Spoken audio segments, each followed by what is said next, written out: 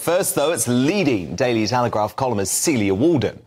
And a new apolitical campaign group spearheaded by the great Sharon Davies is promising to challenge every serving MP to answer the simple question, what is a woman, with their responses to be uploaded online for voters to see. So let's hope they manage clearer answers than this sorry lot. A woman can have a penis. Look,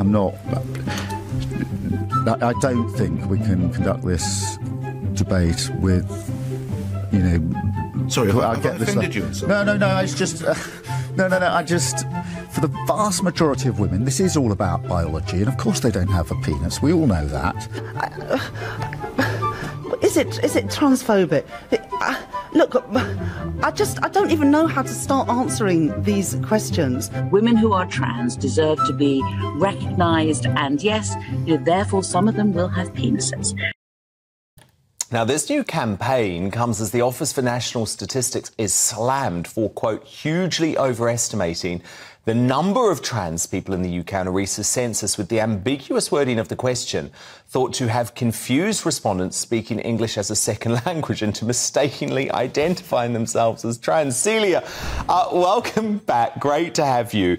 I know you're really concerned about the census reporting, but just before we get to that, would you vote for your local MP if they were revealed to believe that a woman can have a penis?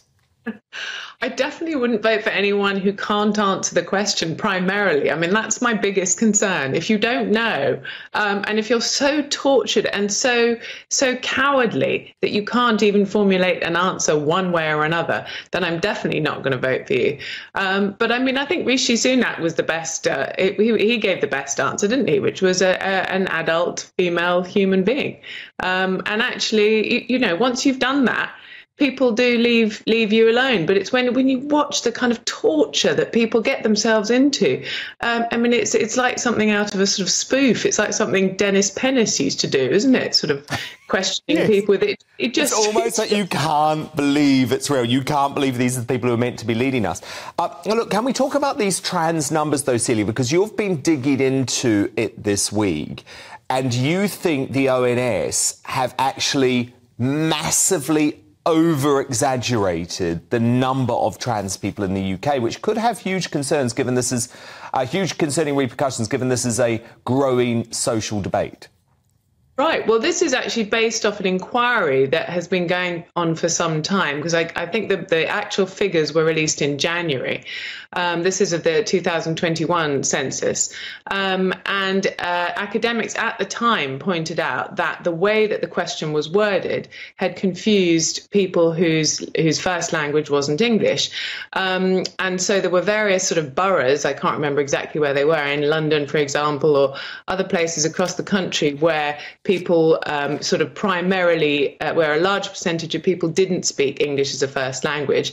And in one of them, for example, I think 1 in 5 people were considered to be trans, which you just think that's, as we know, that's obviously highly improbable. And what concerns me is that this had to be pointed out. And only now are we getting to the bottom of it with this inquiry that has actually concluded that there were flaws made in the way the question was answered. And then you have to ask yourself, well, was this intentional?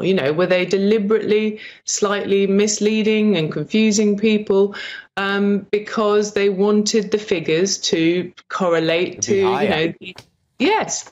Yeah, You've written a great column for the Telegraph on this. I think it's out tomorrow, isn't it? And you say that it's the London boroughs of Newham and Brent which actually apparently have the highest proportion of trans people in the UK. Surprise, surprise, they also have the highest proportion of people who speak English as a second language. So I think something very worrying was going on there.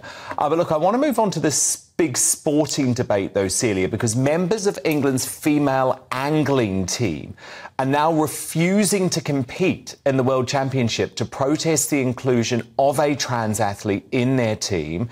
So this is the male-at-birth athlete Becky Lee Birtwistle-Hodges, who has been added to the squad despite their previous inclusion back in 2018, leaving their female teammates, quote, humiliated as England won bronze but were shunned by spectators and their fellow competitors. So, Celia, should British angling's governing body reverse this decision to ensure a level playing field? Well, I have to admit that I had to read this one quite carefully because I'm not really that keen an angler, and I'm not entirely sure what it involves. But as soon as I started reading about it, it was interesting that, for example, upper body strength, as once you think about it, you'd imagine, is a huge part. So how far you can cast there's apparently a big difference. I think women can cast 70. Anyway, men can sort of cast over doubly as so that because of their sort of strength. Mm-hmm. Yes, which makes sense. So again, it comes down to the same issue we're having with other sports, which is that they are perceived to be cheating, although it might be on the surface a kind of boon for them to have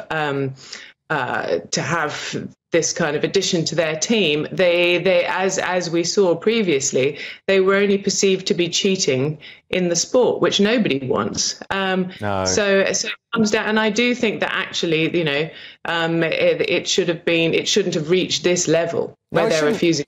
It shouldn't. There just needs to be a blanket rule for the sport. I don't care if it's angling or if it's netball. There have to be biological men competing and biological women competing. Perhaps a separate trans category. It's so obvious to me. But both sides of the story always here on GB News, Celia, you know that. So Jamie Cook, Chief Executive of the Angling Trust, said team selection is currently based on this policy, but our ongoing consultation with women's team members and managers, which will be a key part of our review, could see this change.